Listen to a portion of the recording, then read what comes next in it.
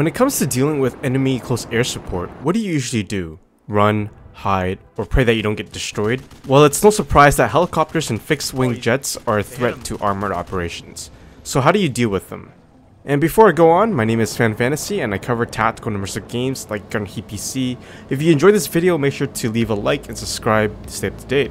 In Gunner Heat PC, there are some missions that have some enemy helicopters that you need to deal with. And so I figured I want to take this opportunity to talk about what to do when there's an enemy fixed wing or an helicopter. And it's not entirely impossible to deal with them, but they should be considered a threat to your operations. In the US Tank Platoon Manual, there are some standard procedures or a guideline for dealing with them. Firstly, we need to understand that tanks are actually capable of dealing with enemy air. And with most tanks in Gunner Heat PC, we should be able to deal with them. You got your coaxial machine guns as well as your sable and heat rounds that could knock out a low-flying helicopter or plane. However, I don't think you can knock out a jet at this point. So there are two types of air defense. There's the passive air defense and the active air defense procedures. First line of air defense is usually the passive one, which is simply being aware and alert that there is a possible threat of a fixed-wing aircraft or a helicopter that could be in the area of operation. If an individual or a vehicle identifies an enemy threat, then it is reported by saying contact red air, then the direction either north, south, east, or west. If the threat is not directly engaging you, it is just best to bypass it, or you can go to the nearest cover and concealment area. The worst thing you could do is fire at it when it's not directly engaging you, and by doing so will give away your position to your enemy. If the platoon leader chooses to find concealment and cover, it is best to keep about 100 meters apart between each vehicle. Platoon should also be prepared to engage if necessary. Although passive measures are the first thing to do, there are times when you will need to engage, and that's called active air defense. The first step in an active air defense is to initiate fire, meaning your intent is to fight back by making the aircraft alter its movement and attack.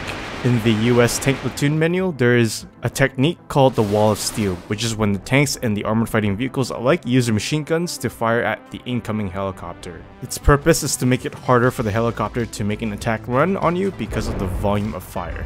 The more firepower, the more harder it is for them to get a clean line of sight.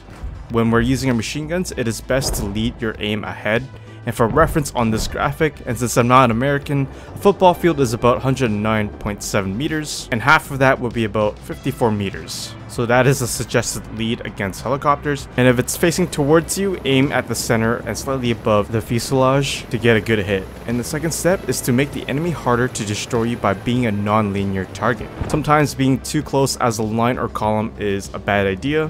You can do so by moving away at a 45-degree angle from the enemy flight path. You could also disperse your platoon at around 100 meters between each vehicle. By doing so, it will make it harder for them to destroy you. And thankfully, in Gunner Heat PC, you can actually utilize the formations and the spacings, and if possible, move to a covered and concealed position. So in summary, there are passive and active air defense, and if necessary, tanks are capable of dealing with air threats. That depends on your platoon and how well it's covered, concealed, its formation, and the firepower. Even though Gunner Heat PC is still a work in progress with some of the mechanics, you can try to utilize spacing and the terrain for cover. I hope you guys find this helpful and educational. I'll be doing a mission that involves an enemy helicopter in the area of operation while we attempt to capture some key objectives. And the mission that we're going to be doing is called Hillside Havoc Part 2 of 2, and you can check out Part 1 in my previous video called How to Attack as a Company, and you can check that out on the top right. And so for the situation, we are playing as First Platoon tasked with the destruction of enemy forces at objective Ash, Swamp, and Oak. The enemy comprises of BMPs and T-55s, and for us, we do have two platoons of M60A3s as well as CAS attached with us. So looking at the map right here, the enemy is in the vicinity of objective Ash, Swamp, and Oak, as you can see on this map. And objective Ash is going to be a critical objective for 2nd Platoon to hold out on the hill. They're going to be supporting us by fire, as 1st Platoon is going to be attacking Swamp and Oak. We're going to go around objective Swamp to clear out the enemy. We're not going to go directly into the town, but we're going to go around it. And then once it's cleared, we're going to go into the vicinity of objective Oak to clear out the enemies there. So yeah, pretty straightforward and simple, and that is our mission. Alright, so I'm going to pause the mission for us, and we're going to move forward, and it looks like we are in a column formation. And second platoon is to our left, and they're going to be supporting us by fire, advance, and destroy enemy and objectives. So before we do that, let's call in some closer support to clear the way. And one thing I really appreciate about Gunner EPC is just how simple and straightforward the missions are. And so it's a really good way of learning. And speaking about learning, hopefully you guys have been enjoying my content so far. Been trying to make it more meaningful by adding some learning elements to it and not just some gameplay. But yeah, if you guys enjoy that type of content, let me know. And one thing you'll notice in this update is that they did change the weathering effects, where it's a lot more realistic instead of it being so random where it just changes from clear skies to rain. And we should expect better FPS performance now in this update, which is a win. And I do hear our F4 Phantom, and they added the Doppler sound effect, which is really neat. And since we are approaching towards Objective Ash, we're going to be moving in a wider formation once we are in this open area here. And this is a key decisive terrain that second platoon is going to be holding out. So to prepare for that, we're going to traverse our gun to the right, switch to thermals, and start scanning.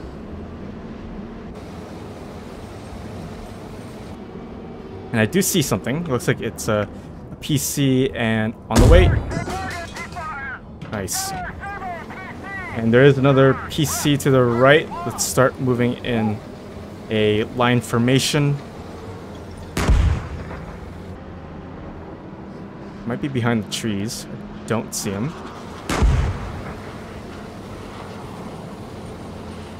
And since second platoon is moving behind us to take the hill, we're gonna move right and give him some space. I'll keep our eyes behind the tree. But yeah, if I was that BRDM, I would fall back as well too, so that might be the case. Let's see. So far, no contacts up ahead. I'm gonna keep looking towards our left.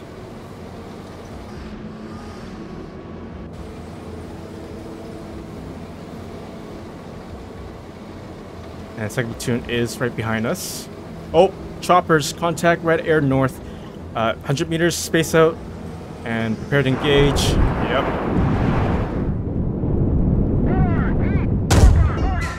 There you go. And let's get a 50 cal up.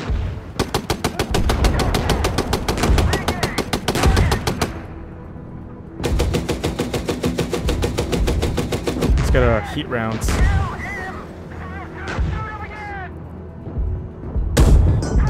Nice. Contact. Destroyed. Wait, that thing's still up? Firing now. There we go. Oh my goodness. Did we lose anyone? No, we didn't. Okay. And let's space back to 25 meters. Let's do an echelon right as we're moving up. So what I just did there was that I switched to our 50 cal right away just to kind of get more suppressive fire against the helicopter, but I'm surprised that heli took 2 heat rounds instead of 1 like the other one, but yeah, I'm curious to see where that one hit. Alright, so right now I'm going to call in more CAS to support us, and I'm going to move in the echelon right because we're not going to go right into town, but we're going to go around the town to clear around it. That would be a bad idea if we go inside the town. So we're going to start moving up right now.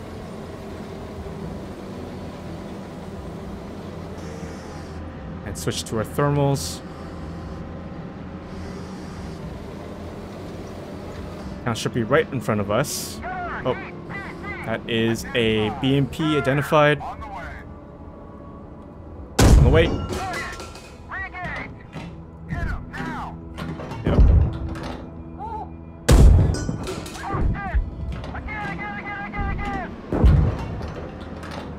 Come on.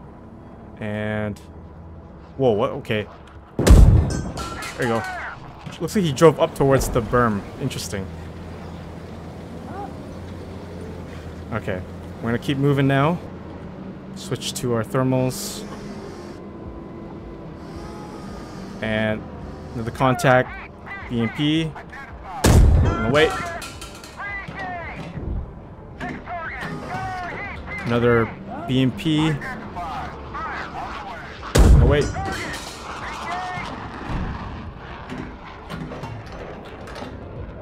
Once more, on the way. Man, how many heat rounds can they eat for breakfast?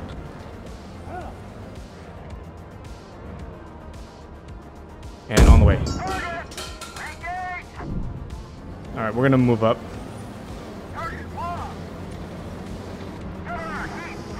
Oh, there is a tank to our 12 o'clock and on the way. I think that target is destroyed. There it is. Firing out. Oh, come on. I think that went through him.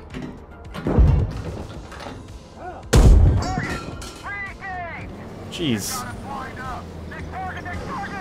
Oh. Tank. Looks like it just tank. Not identify.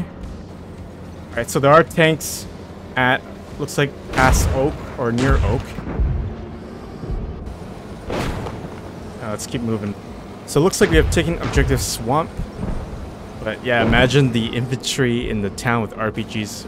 The outcome would probably be a lot different. And looking behind, I'm a little bit worried about 2nd Platoon. I think they're taking some casualties right now as we speak.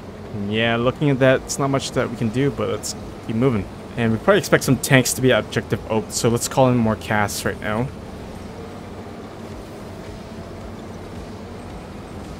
And let's switch to our formation to a line.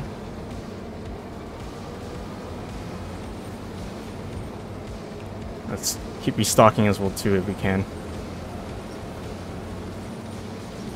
Alright, so this should be enough. Right now we are looking pretty good. Right now no casualties. Maybe except for 2nd Platoon. Kind of worried about them. But yeah, let's keep moving towards Oak. And I'm going to slowly move up towards this hill and then peek down. And looks like our CAS is going to do an attack run. I'm going to hold and see what he hits. Alright, so he did hit something. And since that was a hit, we can probably expect something to be in front of us.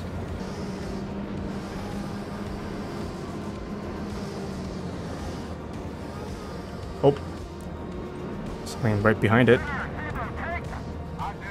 Yep. On the way. Target destroyed. On the way. Nice. Target destroyed. Oh man, did we lose one of our tanks? Yeah, we did. Oh, that's unfortunate. We were so close. Oh man. Alright, so all path forces have been cleared and we have taken all the, also the objectives. At least let me go up to capture it. Not too sure why objective Oak hasn't been checked off, but all forces have been destroyed, so we're going to take a look at the after action review. So one of the cool new features that they added is the mission results in the after action review. And so you can see here, crew loss for NATO is 6, equipment loss for us is 4, and shots fired is 115, which makes sense since we were attacking and we were trying to take down those 2 helicopters. And for the pack, they lost 14 crew, 12, and 61. So in summary, I would say even though we completed our objectives, we did take a lot of loss. 2nd Platoon was completely wiped out, and we did lose one of our tanks in the process as well. I wouldn't say it's too bad for our platoon, but still a big loss for 2nd Platoon. So yeah, I would say it's alright for us. We were engaging the helicopters, and we managed to get a heat round in and destroyed it. And over here was the 2nd MI8 that we were engaging. It was kind of surprising that it took about 2 rounds of heat to destroy him instead of 1, but yep. And then you got other tanks that were shooting at it too with Sable. Yep, Sable rounds. I think heat rounds should be good enough. And then right here was the first BMP at the 2nd objective. It's kind of funny that he moved up so that his bottom was exposed and then we took him out. This one for some reason took so many heat rounds, like it was eating for breakfast, and you can see here most of the time it was hitting the top, and I could have used Sable for this, but decided to just use the heat rounds instead. So at this point in the mission, 2nd Platoon was engaging the T-55s in the last objective, but they lost, as you can see here, and yeah, quite unfortunate. And lastly, we destroyed 2 of their T-55s with a direct hit, but we managed to lose 1 of our M60s in the process of it. And I think CAS destroyed the other T-55 as well too. And that was pretty much it And yeah, I said my overall thoughts in the beginning of the after action review, but hopefully you guys have learned something new in this video where I talked about what to do in a situation where you need to deal with enemy air. And I can't wait to see what Gunner HPC will do with the air mechanics and things like that. So yeah, stay tuned for the development of Gunner HPC. But as always, if you guys enjoyed my video, make sure to leave a like and subscribe to stay up to date. I'm almost at 5K and I'll be doing some giveaways on my Discord server. So if you haven't joined, please do so. And it's a good way to connect with me as well. And I'll see you guys in my next video.